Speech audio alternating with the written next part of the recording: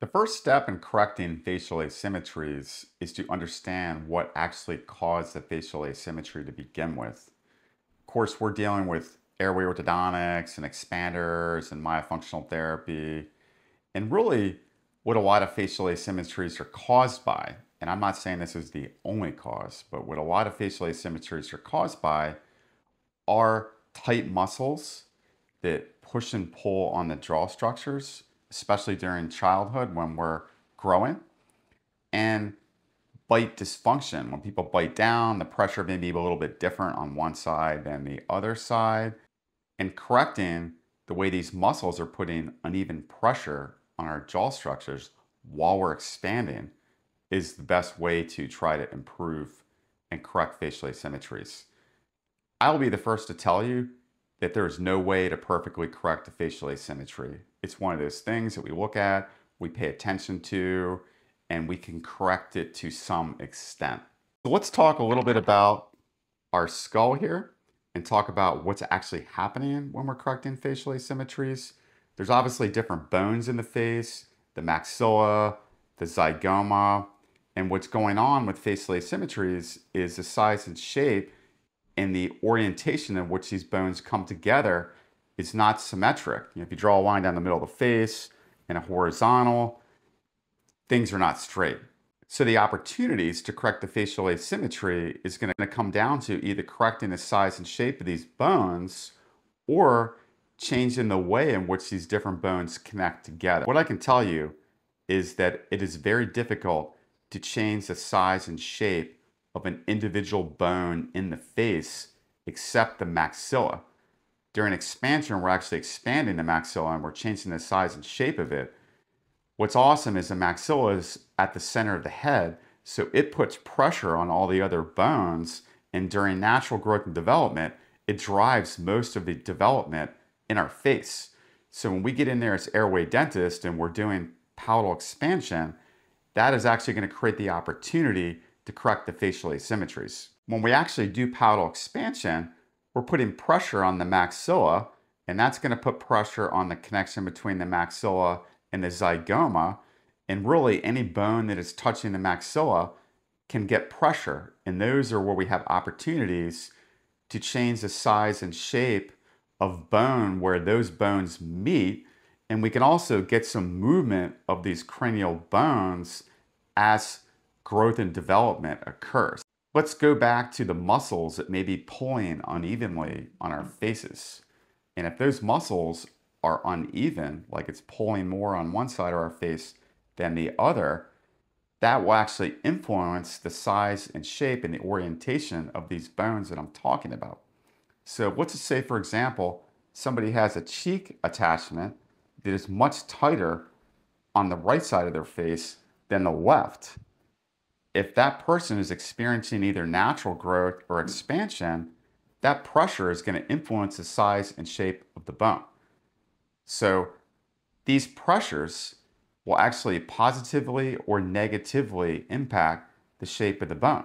So if we're going to want to correct facial asymmetries, what we're going to want to do is we're going to want to actually go in and assess these muscle attachments that are pulling unevenly, and we're going to want to release these quote-unquote tethered oral tissues and make sure that the attachment is not excessively pulling, and make sure that the attachment is actually the same amount on one side than the other. One of the critical things we do in our treatments is we will actually go in and look at these tethered oral tissues, see if they're in fact too tight, see if there's more attachment on one side than the other side. And when we're planning our cases for expansion and all these other things, we'll actually release these tethered oral tissues and actually use neutral, level, even muscle pressure to our advantage to correct the facial asymmetries. The tongue is actually a muscle that contributes to this process a lot. When people lift their tongues up into their palate, it should be pushing up onto the palate at rest, or at least passively suctioned. I oftentimes see that people's tongues will push a little bit harder on one side of the palate than the other. Sometimes it's pushing harder on the front side of the palate than the back side of the palate. And again, if we're getting growth and development and the tongue is putting uneven pressure on the palate, that's certainly going to affect the size and shape in the orientation and the symmetry of the maxilla, which in turn is going to change some of the positions of the other cranial bones.